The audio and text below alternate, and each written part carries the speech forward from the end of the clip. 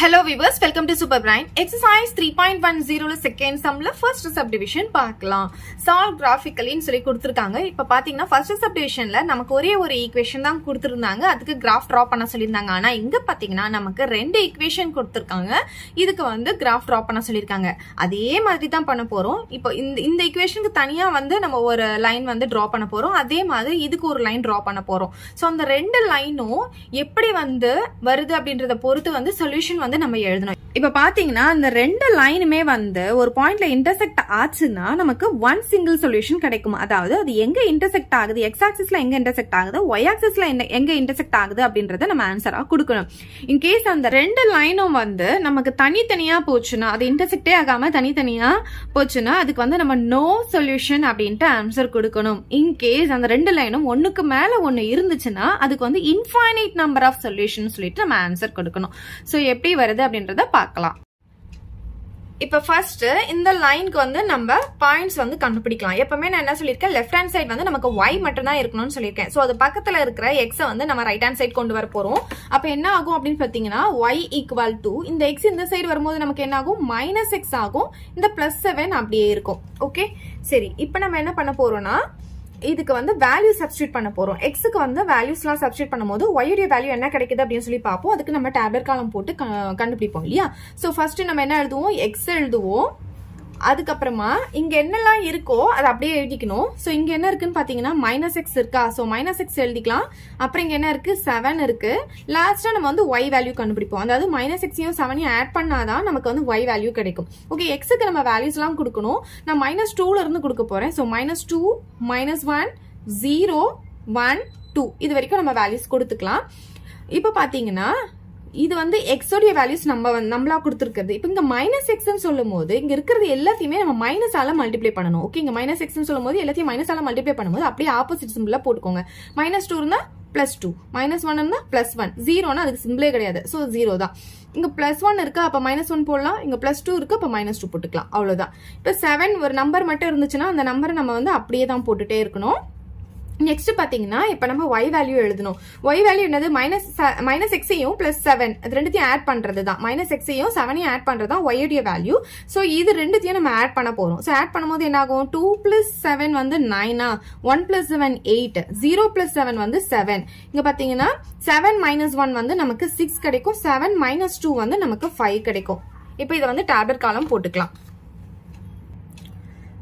சரி, இப்ப போட்டாச்சா. நமக்கு தேவை x உடைய வேல்யூ y உடைய வேல்யூ தான். சோ இங்க ஃபர்ஸ்ட் இருக்கிறது வந்து x உடைய வேல்யூவா இருக்கும். நம்ம அடியில கண்டுபிடிச்சது வந்து y உடைய வேல்யூவா இருக்கும். சோ இதுதான் வந்து நமக்கு பாயிண்ட்ஸ். சோ இப்ப என்ன எழுதணும், நம்ம பாயிண்ட்ஸ் டு பி plotted அப்படின்னு எழுதிக்கலாம்.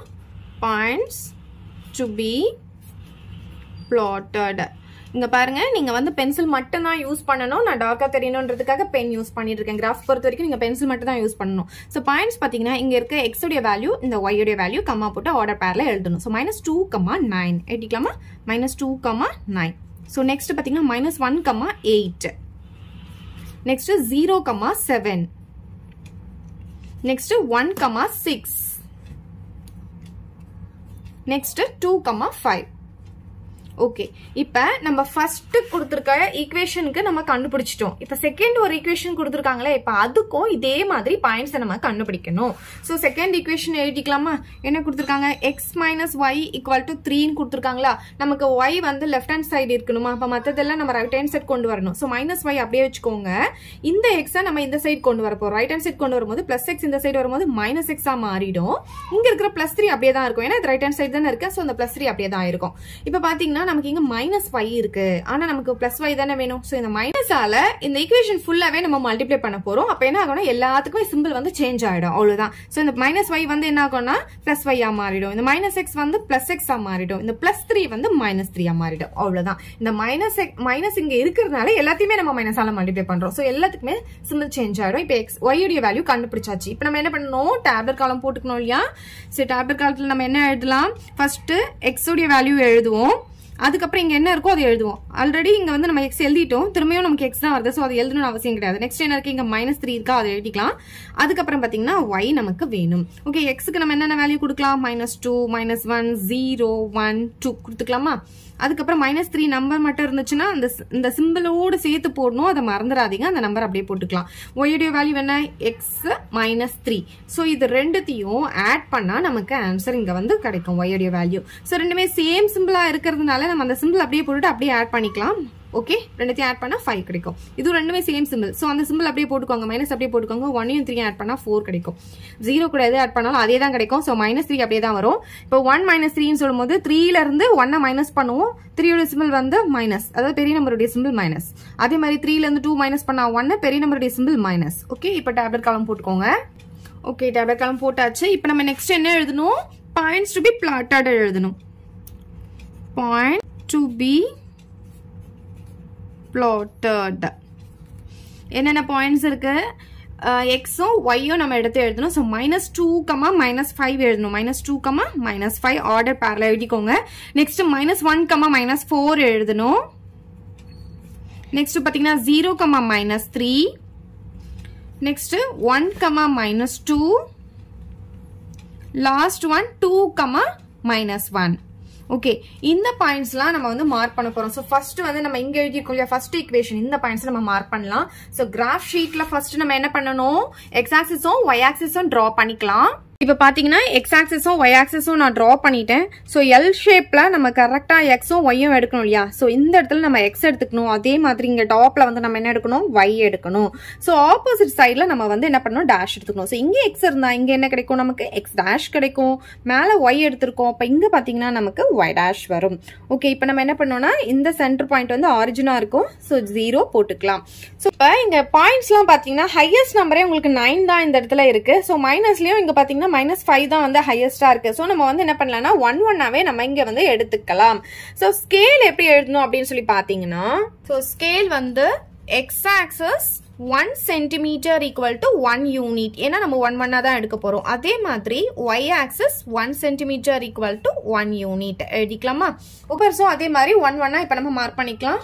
1 2 3 4 5 6 7. ஸோ அதே மாதிரி இந்த சைடு நமக்கு பார்த்தீங்கன்னா பாசிட்டிவ் தான் கிடைக்கும். 1 2 3 4 5 6 7 8 9 10 வரைக்கும் போட்டுக்கிறேன். இங்க பாத்தீங்கன்னா இதுக்கு ஆப்போசிட்ல நமக்கு மைனஸ் வேல்யூ இருக்கும். ஸோ -1 -2 -3 -4 -5 வரைக்கும் போட்டுக்கிறேன். அதே மாதிரி இங்கேயும் -1 -2 -3 -4 -5 வரைக்கும் போட்டுக்கிறேன். ஓகே, இப்போ ஃபர்ஸ்ட் பாயிண்ட் என்ன இருக்கு நமக்கு பாத்தீங்கன்னா -2, 9 வந்து நமக்கு ஃபர்ஸ்ட் பாயிண்ட். ஸோ -2 சொல்லும் போது நம்ம எக்ஸ் ஆக்சிஸ்ல பார்க்கணும். எக்ஸ் ஆக்சிஸ்ல -2 வந்து நமக்கு இங்க இருக்கா. அதுக்கப்புறம் 9 பாத்தீங்கன்னா நம்ம ஒய் ஆக்சிஸ்ல பார்க்கணும். 9 வந்து நமக்கு எங்க வரும் பாத்தீங்கன்னா ஒய் ஆக்சிஸ்ல மேல வரும். ஸோ இங்க -2க்கு நேரம் அப்படியே பார்த்துட்டே வரும்போது 9 எங்க வருதுன்னு பாத்தீங்கன்னா இந்த இடத்துல வருதா. ஸோ இந்த பாயிண்ட்டை மார்க் பண்ணிட்டு இந்த இடத்துல -2, 9 அப்படின்ட்டு எழுதிக்கோங்க. ஸோ நெக்ஸ்ட் பாயிண்ட் பாத்தீங்கன்னா உங்களுக்கு -1, 8 இருக்கு. ஸோ -1 வந்து நம்ம எக்ஸ் ஆக்சிஸ்ல பார்க்கணும். ஸோ -1 எக்ஸ் ஆக்சிஸ்ல பார்க்கணும். அதே மாதிரி 8 எங்க வருது? ஒய் ஆக்சிஸ்ல இந்த இடத்துல வருது. ஸோ இந்த பாயிண்ட் மார்க் பண்ணிட்டு -1, 8 அப்படின்னு எழுதிக்கலாம். ஓகே, நெக்ஸ்ட் பாயிண்ட் பாத்தீங்கன்னா நமக்கு 0, 7 இருக்கு. ஸோ 0 வந்து நமக்கு இங்க பார்க்கணும், எக்ஸ் ஆக்சிஸ்ல பார்க்கணும். ரெண்டுமே வந்து சேமா தான் இருக்கும். அதுக்கப்புறமா நமக்கு 7 பாத்தீங்கன்னா இந்த இடத்துல இருக்கு. சோ இந்த இடத்துல என்ன பண்ணணும்? 0, 7 எழுதிக்கணும். எப்பவுமே வந்து எக்ஸ் ஆக்சிஸ்ல 0 வந்துச்சுன்னா ஃபர்ஸ்ட் பாயிண்ட் வந்து எக்ஸ் இல்லையா, எக்ஸ்ல 0 வந்ததுன்னா அந்த பாயிண்ட் எங்க வரும் பாத்தீங்கன்னா ஒய் ஆக்சிஸ் மேலேயே வந்துரும் உங்களுக்கு. அதுவே வந்து ஒய்ல 0 வந்ததுன்னா எக்ஸ் ஆக்சிஸ் மேலேயே கிடைக்கும். சோ பாருங்க இப்ப நமக்கு இந்த ஒய் ஆக்சிஸ்லயே கிடைச்சிருச்சு. ஓகே, நெக்ஸ்ட் பாயிண்ட் பாத்தீங்கன்னா நமக்கு 1, 6. சோ 1, 6 சொல்லும் போது 1 இங்க இருக்கா. சோ 6 வந்து நமக்கு எங்க இருக்கு? இந்த இடத்துல இருக்கு. சோ 1, 6 வந்து நம்ம இங்க மார்க் பண்ணிக்கலாம். So next point 2, 5. 2 வந்து நமக்கு எக்ஸ் ஆக்சிஸ்ல இங்க இருக்கு. அப்புறம் 5 பாத்தீங்கன்னா இந்த இடத்துல வருதா. சோ 2, 5 வந்து ஒய்ல பார்ப்போம். அப்ப இந்த இடத்துல 2, 5 எழுதிக்கலாம். நம்ம என்ன பண்ணோம்னா இப்ப இங்க மார்க் பண்ணிருக்கோம் இல்லையா, இந்த பாயிண்ட் எல்லாத்தையும் ஜாயின் பண்ணி ஒரு லைன் வந்து நம்ம இப்ப டிரா பண்ண போறோம். நல்லா எக்ஸ்டெண்ட் பண்ணி டிரா பண்ணுங்க. ஏன்னா இன்னொரு லைன் நம்ம டிரா பண்ணணும் இல்லையா. சோ இதை வந்து எக்ஸ்டெண்ட் பண்ணி டிரா பண்ணிக்கோங்க. கரெக்டா அது மேல வச்சுட்டு லைன் போட்டுக்கலாம். ரெண்டு சைடும் ஆரோ மார்க் போட்டுக்கோங்க. ஓகே, இப்போ ஒரு லைன் நம்ம டிரா பண்ணியாச்சு. இப்போ செகண்ட் லைன் டிரா பண்ண போறோம். ஓகே, இப்போ இதுக்கு என்னென்ன பாயிண்ட்ஸ்லாம் கொடுத்துருக்காங்க பாருங்க. -2, -5 ஃபர்ஸ்ட் பாயிண்ட். ஸோ -2, -5 சொல்லும் போது -2 இங்க இருக்கு, -5 பாத்தீங்கன்னா நமக்கு இங்க பாட்டம்ல வரும். y ஆக்சிஸ்ல மைனஸ் வேல்யூ இங்க வரும். ஸோ -2க்கு நேரா -5 பாத்தீங்கன்னா இந்த இடத்துல வருமா? ஸோ -2, -5 அப்படின்னு எழுதிக்கலாம். ஸோ அடுத்த பாயிண்ட் பாத்தீங்கன்னா -1, -4. ஸோ -1 வந்து நமக்கு எங்க இருக்கு? இங்க இருக்கு. -4 பாத்தீங்கன்னா இந்த இடத்துல வரும். ஸோ -1, -4 எழுதிக்கலாம். Next point 0, -3. 0 எங்க இருக்கா? -3 இந்த இடத்துல இருக்கு. ஸோ 0, -3 இங்க எழுதிக்கலாம். ஓகே, நெக்ஸ்ட் பாத்தீங்கன்னா 1, -2. 1 இங்க இருக்கு, -2 பாத்தீங்கன்னா அப்படி இங்க பாத்துட்டு வரும்போது இங்க வரும். ஸோ இந்த இடத்துல நம்ம 1, -2 எழுதிக்கலாம். நெக்ஸ்ட் பாத்தீங்கன்னா 2, -1. 2 வந்து இங்க இருக்கு. ஓகே, எக்ஸ் ஆக்சிஸ்ல 2 நம்ம இங்க பாப்போம். -1 பாத்தீங்கன்னா இந்த இடத்துல வரும். ஸோ இந்த பாயிண்ட் தான் உங்களுக்கு 2, -1 இருக்கும். ஓகே, நம்ம என்ன பண்ணுவோம்? இது மொத்தத்தையும் அப்படியே ஜாயின் பண்ணி ஒரு லைன் வந்து டிரா பண்ண போறோம். ஸ்கேலை கரெக்டா பிளேஸ் பண்ணிக்கோங்க. நல்லா எக்ஸ்டெண்ட் பண்ணி டிரா பண்ணிடுங்க. ஓகே, டிரா பண்ணியாச்சு. இப்போ ரெண்டு சைடும் ஆரோ மார்க் போட்டுக்கோங்க. நம்ம என்ன பண்ணணும்? இப்போ இந்த லைனுக்கு வந்து நேம் கொடுக்கணும். ஸோ ஃபர்ஸ்ட் உங்க கொஸ்டின்ல கொடுத்துருக்காங்க பாத்தீங்களா, லைனுக்கு நேம் x + y = 7 கொடுத்துருக்காங்க. அது எந்த லைன்? இந்த லைன் தான் வந்து x + y = 7. ஸோ இதுக்கு வந்து நான் இங்க நேம் எழுதிக்கிறேன், x + y = 7 அப்படின்னு எழுதிக்கிறேன்.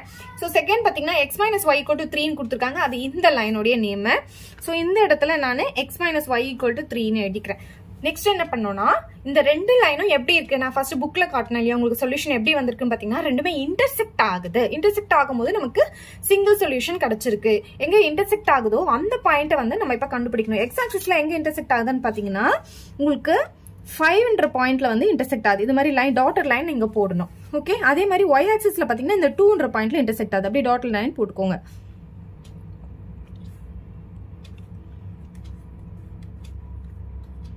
ஓகே, இப்போ நமக்கு என்ன கிடைச்சிருக்கு? எக்ஸ்ல பார்க்கும்போது 5, அதே ஒய்ல பார்க்கும்போது நமக்கு 2. இதுதானே எக்ஸ் ஆக்சிஸ், இது ஒய் ஆக்சிஸ். ஸோ 5, 2 தான் நமக்கு ஆன்சர் கிடைச்சிருக்கு. இங்க வந்து நம்ம என்ன பண்ணலாம்னா 5, 2 அப்படின்ட்டு இங்க எழுதிக்கலாம். இப்போ சொல்யூஷன் எழுத போறோம். ஸோ சொல்யூஷன் எப்படி எழுதலாம்னு பாருங்க. இந்த இடத்துல சொல்யூஷன் அப்படின்னு போட்டுக்கோங்க. போட்டுட்டு நமக்கு என்ன கிடைச்சிருக்கு? x = x வந்து என்ன கிடைச்சது? இதுதான் x வந்து 5 கிடைச்சிருக்கு, y வந்து நமக்கு 2 கிடைச்சிருக்கு. ஓகே, சோ நம்ம எப்படி எழுதணும் அப்படின்னு பாத்தீங்கன்னா, x = 5, y = 2 அப்படின்னு எழுதணும். சோ இங்க நம்ம என்ன எழுதிக்கணும்னா 5, 2 நமக்கு கிடைச்சிருக்கு. அதை இங்க எழுதிக்கலாம். சரி, இப்ப பாத்தீங்கன்னா நம்ம வெரிஃபிகேஷன் பண்ணணும். வெரிஃபிகேஷன் பண்ணும்போது உங்க क्वेश्चनல நமக்கு ரெண்டு ஈக்குவேஷன் கொடுத்திருக்காங்க இல்லையா, அந்த ரெண்டு ஈக்குவேஷனை எடுத்து எழுதிக்கலாம். x + y = 7, இன்னொன்னு x - y = 3. இதுதான் அவங்க கொடுத்த क्वेश्चन. இதுல x இருக்கிற இடத்துல 5ம் y இருக்கிற இடத்துல 2ம் நம்ம சப்ஸ்டிட்யூட் பண்ண போறோம். சோ x இருக்கிற இடத்துல 5 சப்ஸ்டிட்யூட் பண்றோம், y = 2 சப்ஸ்டிட்யூட் பண்ண போறோம். ரைட் ஹேண்ட் சைடு ஆல்ரெடி அவங்க 7 கொடுத்திருக்காங்க. அப்ப இது ரெண்டையும் ஆட் பண்ணாலும் நமக்கு 7 கிடைக்கும். சோ 7 = 7 நமக்கு கிடைச்சிருது. அதே மாதிரி இப்ப x இருக்கிறதுல 5 போட போறோம், y இருக்கிறதுல 2 போட போறோம். இங்க பாத்தீங்கன்னா நமக்கு 3 கொடுத்திருக்காங்க. சோ இதுல இருந்து இத மைனஸ் பண்ணா நமக்கு 3 தான் கிடைக்கும். இங்கேயும் நமக்கு 3 தான் கிடைக்குது. சோ என்ன ஆச்சு? நமக்கு ரெண்டுமே ஈக்குவலா வருது. அப்ப இது வந்து என்னன்னு சொல்லணும்னா ட்ரூன்னு சொல்லிக்கணும். அவ்வளவுதான், இதுதான் வெரிஃபிகேஷன். அவ்வளவுதான் இந்த சம். ஏதாவது டவுட் இருந்தா கமெண்ட் பண்ணுங்க, உங்க ஃப்ரெண்ட்ஸ்க்கு இந்த வீடியோ ஷேர் பண்ணுங்க. தேங்க்யூ. இந்த வீடியோ உங்களுக்கு பிடிச்சா லைக் பண்ணுங்க, ஷேர் பண்ணுங்க. இது வரைக்கும் நம்ம சேனலை சப்ஸ்கிரைப் பண்ணாதவங்க சப்ஸ்கிரைப் பண்ணிடுங்க. மறக்காம பக்கத்துல இருக்க பெல் பட்டனையும் பிரஸ் பண்ணிடுங்க.